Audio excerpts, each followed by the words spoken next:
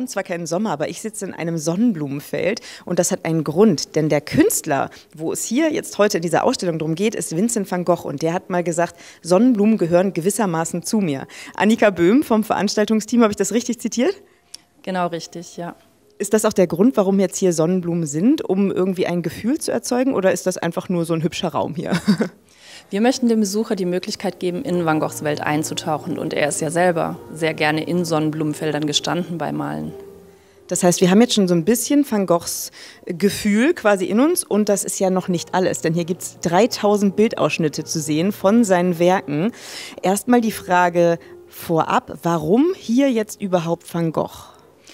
Van Gogh wurde ja zeitlebens nicht gewürdigt. Er hat sehr wenige Bilder verkaufen können. Er wurde von seinen Zeitgenossen und Malerkollegen nicht gewürdigt und wir möchten ihm jetzt ein bisschen diesen Ruhm postmortem verschaffen.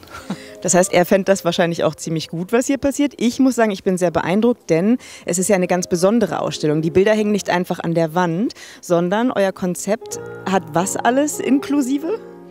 Also es werden, wie du schon erwähnt hast, diese über 3000 Bildausschnitte aus den Originalbildern projiziert, teilanimiert und mit Musik untermauert. Und dann werden auch noch Düfte eingespielt, die dieses Gefühl der Provence, in der Van Gogh lange gelebt hat, nahezubringen. Das heißt, es ist sozusagen ein Erlebnis für alle Sinne und die Bilder bewegen sich richtig. Das ist ja auch sehr faszinierend. Wie kam es denn überhaupt zu dieser Idee?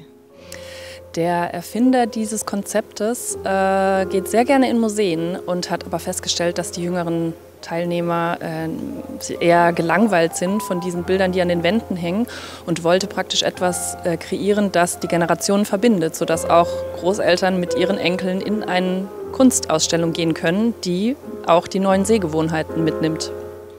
Und Hörgewohnheiten ja auch. Und das Spezielle ist, es ist ja auch interaktiv. Ne? Vorne gibt es einen Raum, der ein Gemälde nachstellt. Da kann man sich reinsetzen und man kann auch einen eigenen Van Gogh malen. Oder was male ich hinten in dem anderen Raum?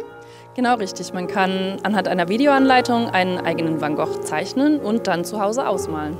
Super, vielen Dank Annika für die Einblicke. Und ich frage jetzt mal, möchtest du diese Sonnenblume? Dann komm vorbei. Bis zum 2. Mai hier in der Van Gogh-Ausstellung. Es lohnt sich.